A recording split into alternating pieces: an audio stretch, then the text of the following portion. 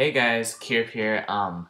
Today I'm doing a video. I was very disappointed. I looked on just 1 second, but I looked on online on YouTube for a tutorial on how to do this, and I couldn't find it. Now you might be wondering what I'm going to be doing, and that would be a pretty good idea to tell you guys.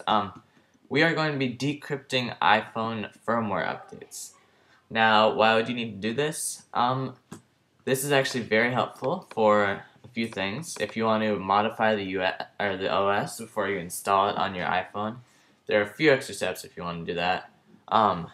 Also, for beta iPhone firmwares, if you don't have your iPhone already registered with the developer, you can actually modify the firmware so it doesn't check if you're registered with the developer, and then it will actually it'll allow you to install it. I have, I don't even know why I was trying to do this, but I figured it out. There were no videos on how to do it on the Mac, so it's probably one of the first videos. It's the method's been here for a while, but let's get to it. So first of all, we're gonna go ahead and take the firmware from our main directory. So Kieran, that's my username.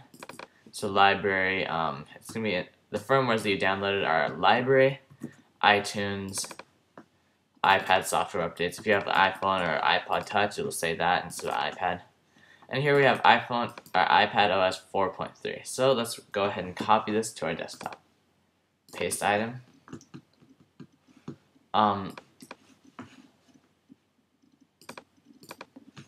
Okay, that's pretty quick to finish.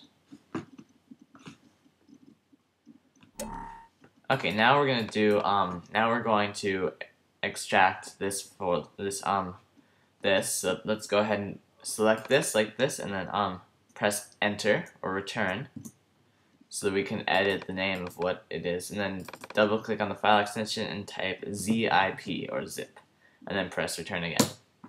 Now press use zip, and now you have a zip folder. So now let's go ahead and unzip it. I'll pause the video so that it's a little bit shorter.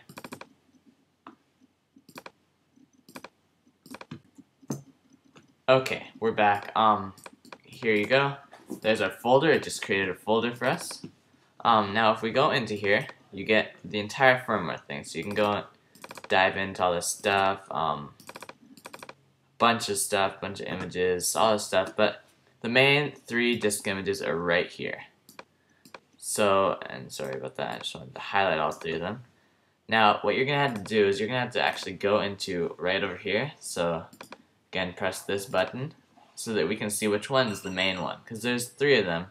But as you can see, 2 of them are really small files. So you want to get the bigger one of those. Okay. So now we're going to have to go ahead and download a program called decrypt. So I actually don't have a link for this. I will have a link for it in the description. I am not going to look that up right now, actually. But I have to have a program called decrypt. I actually have it, alright, decrypt, right there, I have it right here. It's just going to be a zip folder. You open it up, and this is the folder that you're going to have. It's a bunch of terminal commands and little executable things. Okay, so, have that window open right there. You're also going to need to have terminal open, so we're going to go into Finder, a new window, Applications. Wait for that, go to the bottom of the applications folder. Why do I have this in here? Go to the bottom, go to utilities, and then you're going to see terminal right there, just in case you didn't know how to get to terminal. I probably should put that in my doc because I use this all the time. So now we can go ahead and quit this. Now you see it logged you in there. Now, what you're going to have to do is you need keys to decrypt these things. So you're going to have to go on Twitter, and Twitter is the best place to look for this. Just type in like iPad 4.3 key on Twitter. Just search for that. You'll get a link which has this thing. I'll post this key in the description if you want. Now, first thing you need to do is it says decrypt. So we're going to have to drag in decrypt right into the terminal window. Right there.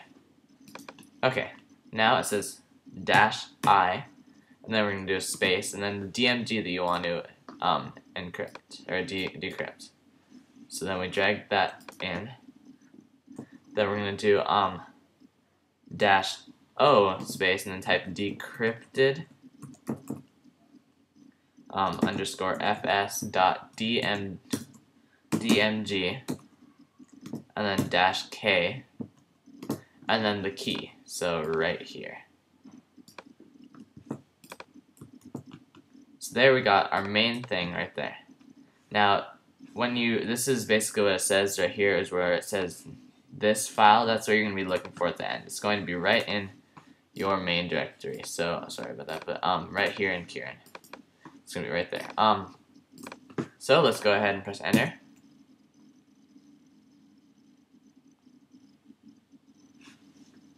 So you can see the decrypted.fs or underscore fs is building right there. We can go ahead and pause the video, and I'll come back right when it's done.